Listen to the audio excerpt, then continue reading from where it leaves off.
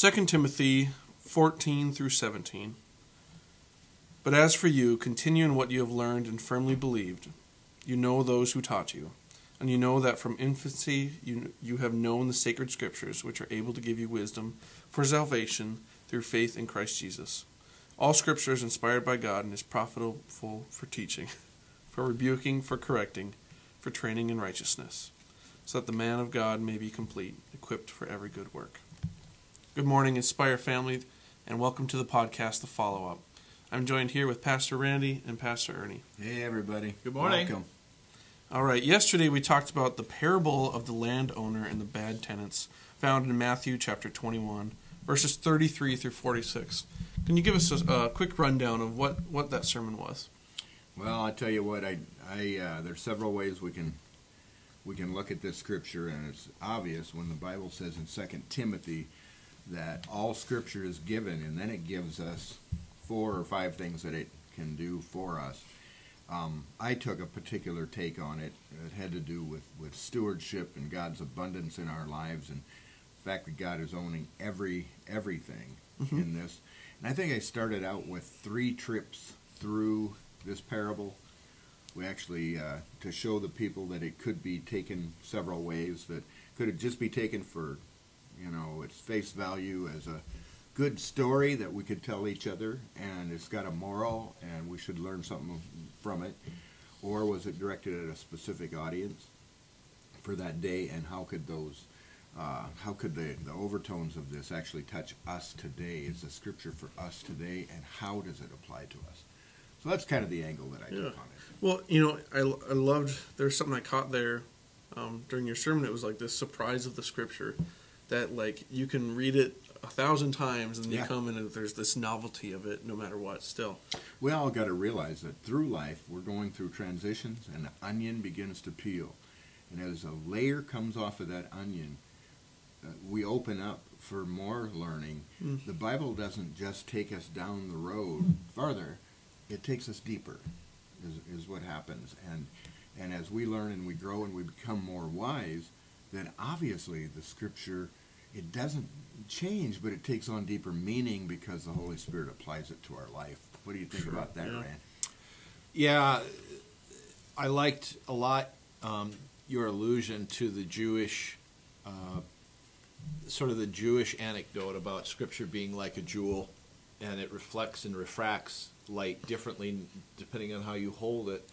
And Scripture is absolutely that way.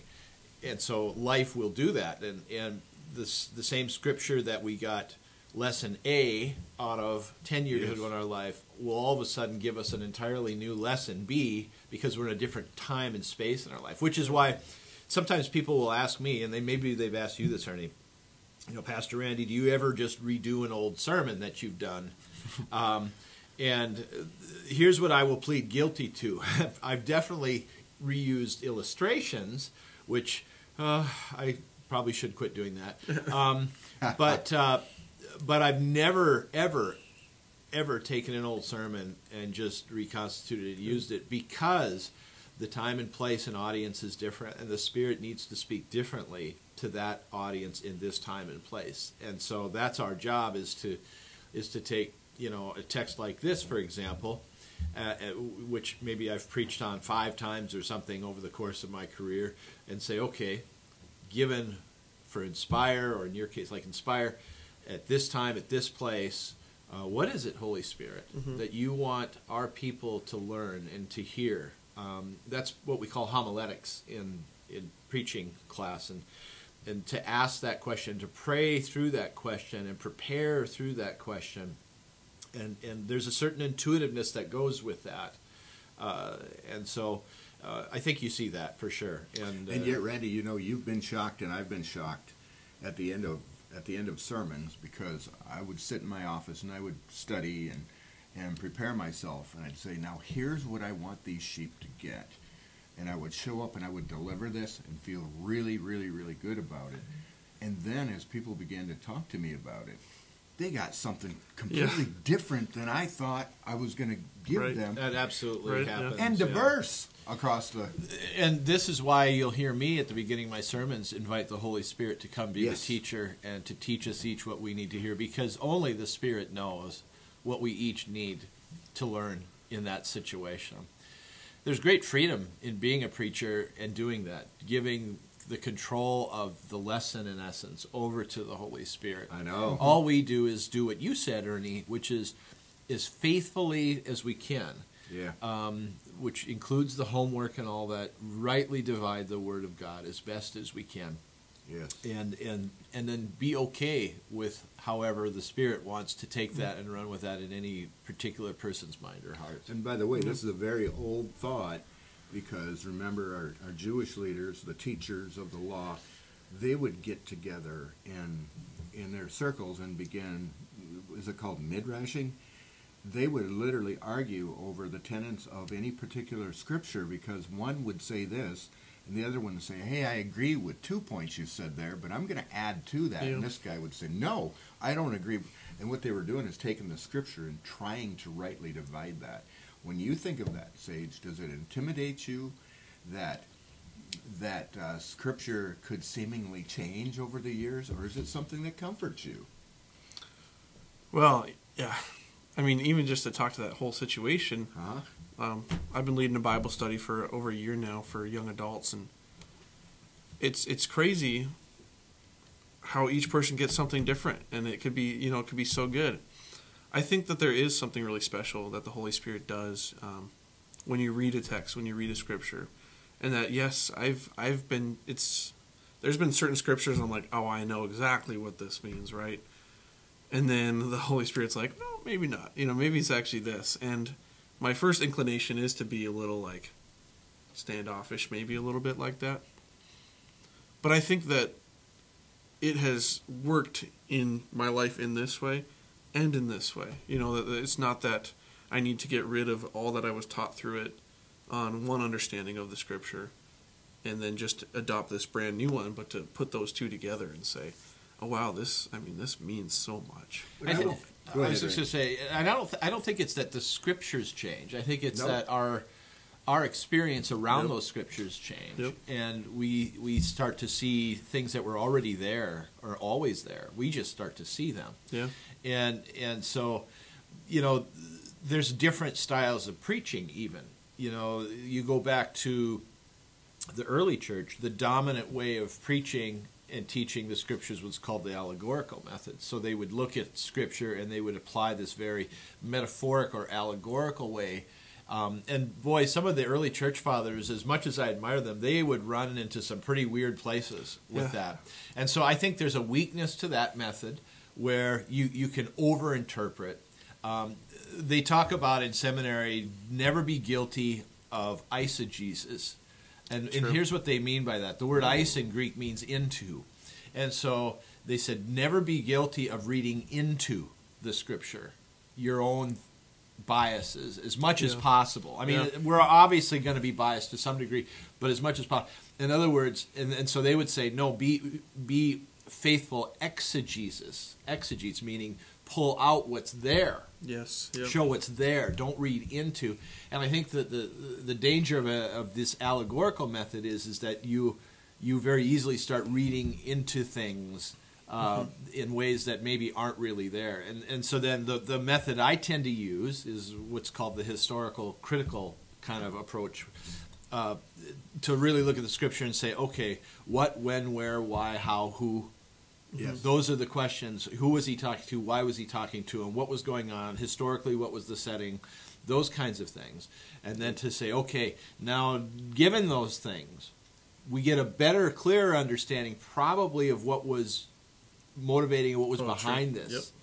Yep. And oftentimes it will dramatically shift our understanding of what's actually the text is saying. Absolutely. Because we say, oh, this is what he was saying and who he was saying to and why. Now I kind of get this. There's weaknesses to that approach, though, too, in that it can sometimes lack personal heart and personal approach. Yeah. So I'm not advocating that one approach is better than the other. but they both have their strengths and their weaknesses. Obviously, I grew up in America. I'm a child of the Western kind of thinking, and realized that Eastern thinking is a whole lot different than Western. And obviously, I sat under preachers as I grew up who taught the Word, and it would be more in a literal sense, because we like our bullet points, and we like to learn Scripture and be done with that. And we know what that means, and it makes us feel a little safer, it feels. But you know what? A few years ago, when I started listening to a guy like Ray Vanderlaan, and he began to talk about the culture, and then he would read Scripture through the lens of the culture that Jesus lived in. Right. The Scripture began to really come alive to me, and I then knew that I didn't know very much about some of that. I'm reading a book right now. Yeah. That I ordered. It's called The New Testament in Its Setting by scholar N.T. Wright. Yep. It's 900 pages. And my wife looks at me and is like, how could you possibly... It's a textbook. Yeah. That's it's for like, very sick people that will Right, read, exactly. They'll read novels. Exactly. Too. You were supposed to be done with that kind of stuff when you were done with seminary, but if it has more than 100 pages, I'm not in. But I think it's really helpful. I don't think we can ever not stop learning about those things, those cultural things, and those historical things. Because I think it helps us to rightly divide the word better and more accurately, and hopefully more fruitfully too. So you go back to this parable, and Ernie, you did a nice job of talking about most of Jesus' parables, or at least a lot of them were agrarian, they were agriculture, because that's what people understood, and that was sort of their lives. And so as a master teacher, he taps into what their familiar points of their lives are. And he uses this interesting thing. And you take the stewardship angle, and then, of course, there's a second refraction to this, a second level to this, which is that he's speaking to the Pharisees, the teachers of the law, the Sadducees. Yep. And so he's really, we call this a polemic. He's rebuking these leaders, and they cannot stand it. Their reaction is visceral. They want to kill them, even though the parable itself prophetically says you're going to kill the one that the master sends. Yep. And then he uses, of course, this stone that the builders rejected, quote from the Old Testament as well, as if to emphasize it even more, which is fascinating. So then you have a stewardship element of this in terms of, okay, if we're stewarding these blessings of God, you can go that direction, which Ernie did. The other direction that you can take is, okay, if the Pharisees and the Sadducees' lesson was because of our selfishness, because of our need for power and control, we don't recognize the Messiah when he comes, which is really what Jesus is saying. Right? Hey, the Messiah is right here in front of you, and you won't recognize him. Yeah. How does that apply to us today in light of the second coming? Because he's going to return, right? So how do and so this is actually related to our discussion we had before we clicked on here, which was in light of the second coming, how do we not be guilty of the same thing? Boy.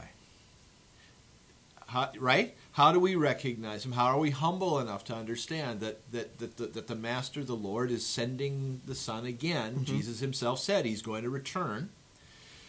And people get caught up thinking, well, that means I have to figure out all the little details of prophecy so I can recognize him. And I think that is a dangerous rabbit trail. Mm-hmm. Because the issue for the stewards in this parable wasn't those kinds of details. The issue was their heart.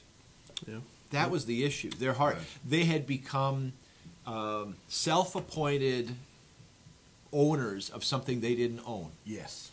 They had become, they had decided that power and control was more important to them than actually what God was doing and going to do. And so we have to ask ourselves that when Jesus returns, what's the state of our heart going to be? Are our hearts going to be so attuned to Him in not just our knowledge of Scripture, which I think is, the love the Lord your God with all your heart, soul, and mind part, but also in our application of it in loving our neighbor. Mm-hmm. Both are critical and both need to be held in balance and tension in our lives. Because if we don't, our hearts will not hear the voice of our shepherd. Right. Absolutely. They won't hear it. And we'll be easily fooled to one degree or another. If we don't learn the Scriptures, we'll be prey to false messiahs. Yep. Because we'll just decide that I love my neighbor, and we'll define what love is. And we've seen in the world now what a mess that is, right? If there is a critique of our modern American culture today, it's that we've decided that we can decide anything we want about anything. Mm-hmm. I don't want to be a 53-year-old man anymore. I'm going to be a 72-year-old woman for whatever reasons I want, right? I mean, it's gotten to the point of insanity, of craziness. Like truth is on a sliding scale. C.S. Lewis actually predicted this, believe it or not. Yeah. In some of his writings 60 years ago. He actually predicted this stuff. So this is fascinating stuff. What is the state of our heart? And I think that might be the deepest jewel of this particular parable. Sure. Is that part right there of the state of their hearts were in such a way that they may not have recognized the Messiah for who he was, but even if they did, they didn't care anymore. Yeah. Yep. And boy, who wants to be guilty of those two things? I know. Yeah. Right? And that's a valid question for us to really wrestle with, is when he returns, will our hearts be prepared to recognize and receive him? Mm-hmm. Well, so then you back up to the sermon itself, and I think it backs up what you're talking about, just that very first takeaway that says we need to live cognizant of the fact that God owns everything. What did you think of that? And those two things, Ernie, are tied together. They are tied together. I love your quote here. You said, in the beginning, the people created the heavens and the earth. Yeah. The people created God in their own image. That's how we live. Is that true? Is that correct? That's it. You take the Pharisees, right there, the people. Did they believe that God gave them that word, and it actually belonged to them to be able to decide and to decipher and to put burdens on people with?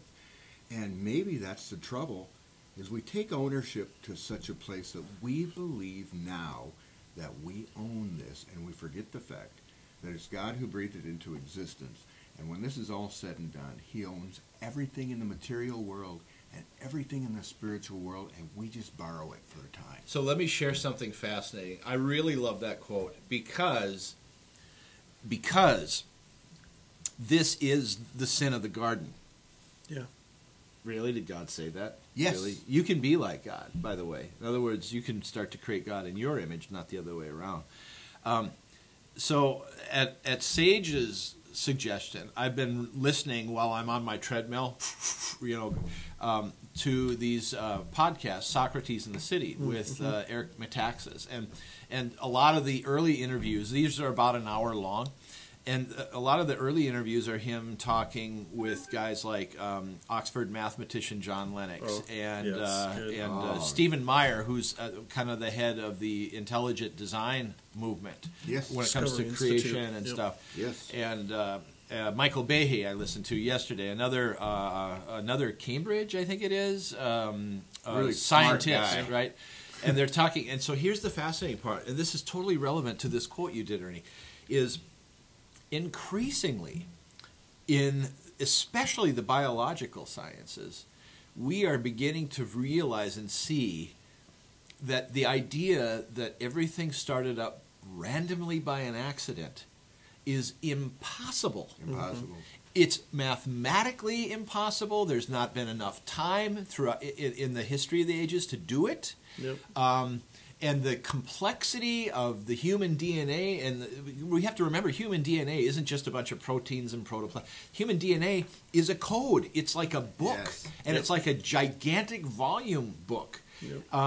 Very that's complex. unique to everybody, right? And so they're realizing, and so the conclusion is that the more we actually pay attention to the scientific method, the more it's steering us back to there's a mind behind all of this. Yep. There's a mind behind, and here's the fascinating part: is all of these people that Eric is interviewing, they're all top-notch scientists. Oh yeah, Nobel well people, respected, right?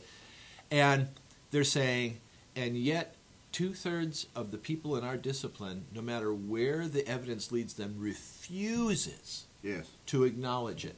It's right here. They refuse to acknowledge it. And in other words, they're not interested actually in the facts.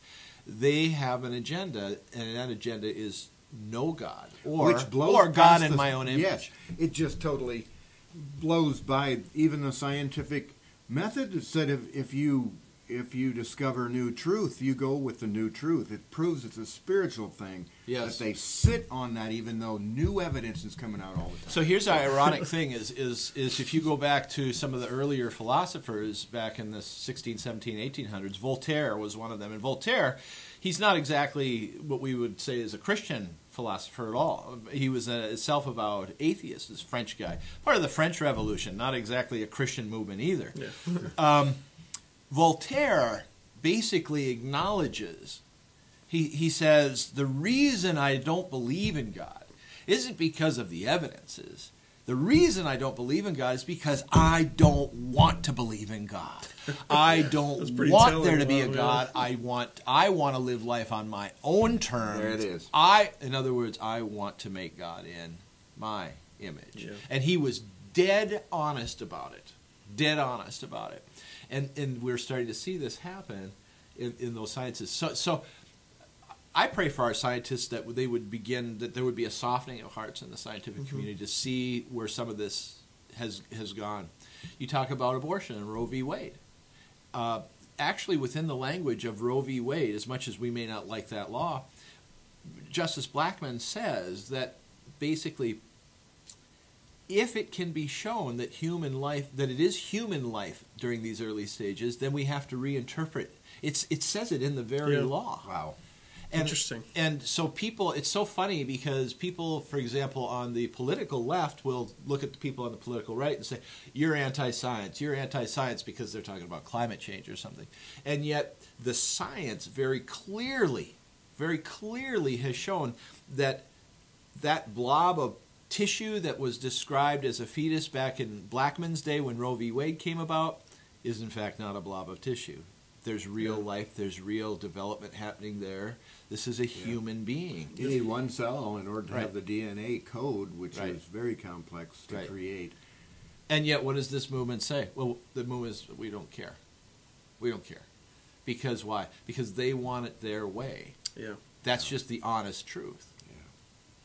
Yeah. And this seems like a real wide rabbit trail around this parable, but it's not. It's all tied into what is the state of our hearts as stewards and as people awaiting the second coming of the Master's Messiah. Yeah. Yes. Well, and the people say, well, the master in this parable says, well, I'll send my son. They say, we'll get rid of the son because we want the inheritance, right? We want to be in charge of this place, right? If we get rid of him, then we're free, Right. And that's just completely wrong. I mean, that's exactly what we're doing here. Well, and in an irony, they get what they want, but what they want turns out to be hell. Yeah. Yes. Yeah. And that's what happens. Is God doesn't throw people into hell. People choose it. Yeah. And they choose a bad bargain. Right. It's C.S. Lewis's quote. There's those that say to God, thy will be done. Yep. Look up to him and say, your will for my life. And those who God will say to them, thy will be done. Yep. Man. Yep. Well, and he said this about hell. He said the doors of hell are locked from the inside. Yep. Yeah.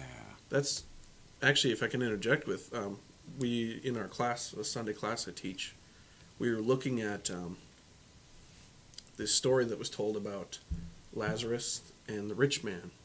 So the rich man in hell and Lazarus, the beggar, in heaven. And what's really interesting is the rich man in hell calls out to Abraham and says, send Lazarus just to give me a drink of water. He doesn't say, hey, get me out of here, please just, love my people. He says, hey, take that guy and make him serve me again. Yep. right? Yes. Yeah. Hey, Yes. go take Lazarus and go make him talk to my brothers. This is again a great example, Sage, of it's so easy to just gloss over the nuances of these stories. It's so it's so much more fruitful in our lives if we learn to read Scripture more slowly and take it in smaller bite-sized chunks and really consider the little things like that, because they are quite revealing about things. That's why I love the Tuesday night class too, because we're doing that. We're really unpacking some of the different layers of the onion, so to speak, in Scripture, and some of the different refractions of this jewel on stuff. And for many people, it's like, wow, I have never heard that before. And they look at me, and I can tell, I'm feeling a little standoffish about this. Is this really right? Is this true? That's because they've never been taught this, in Sunday school, or maybe their pastor never talked about this. And of course, we have an unwavering commitment at Inspire to faithful and orthodox interpretation of the Scripture. People out there, we promise we will never take you somewhere that is even near the edges of heresy. We will always be looking to make sure that we are being faithful and true in our rightly dividing the Word of God here. But that doesn't mean that there aren't things within that Word that are new teachings and new angles to us. There are. Because if they're not, you guys, then we're just making the Word in our own image too. True. Right. God inspired people to write this, but it wasn't done then. His creation is not done yet. God did not finish anything. He continues to show us places of himself that we haven't known before, that we haven't seen, and I love that. I just love that. So if we go with this thing that God owns everything, we'd be remiss not to say that in this scenario of, this parable, that he set them up. He not only created everything, but look what he set up. He'd already grown the fruit. He'd already set up the wine press. He had already built the tower. All they had to do was walk on and just do this and follow the covenant, or the tenets of the covenant that he wrote, and to give their whatever percentage to him, and they were set for life. Isn't that kind of how we work? Everything belongs to us in our lives. We become selfish. God gave it to me. Okay, it's mine, mine, mine, mine, mine. What do y'all think of that? So Paul stresses that, and I think it's in Colossians where he's writing to the church there, and he has this interesting phrase where he says, "Owning nothing, yet I possess everything in Christ." And I think that what he's saying there is that let's remember that we're stewards of everything, that nothing is ours. It's all God's, like you said. But in the knowledge of that, when we acknowledge that in our lives, we actually possess it all. We Absolutely. do. It's the joy and the glory of the Master, of the Lord, to do that for us, is to give that. Think about you as a parent. Isn't that kind of true the way you parent your kids? Hey, absolutely. Nothing that my kids have, when they live in my house, they own nothing. And yet they possess everything because I want to love and bless them. And if me, who's sinful, does that, right, says Jesus, how much more our Heavenly Father. Remember when this was supposed to be a 15-minute podcast? And now we're at 28 and a half minutes. So, Hey, but listen, 2 Peter chapter 1 says his divine power has given us everything we need for a godly life. Everything we need. Just like he gave them everything they needed to grow grapes and to sell the product. Says through these he has given us very great and precious promises, and that through them we may participate in the divine nature, having escaped the corruption of the world caused by evil desires. Then it gives a whole list of things that he gives us. He says goodness and knowledge and self-control and perseverance and godliness and mutual affection. And he says, and he gives us love. And then he makes that statement that he gives them all to us, everything we need to produce the fruit. He says, then if you possess these qualities in increasing measure.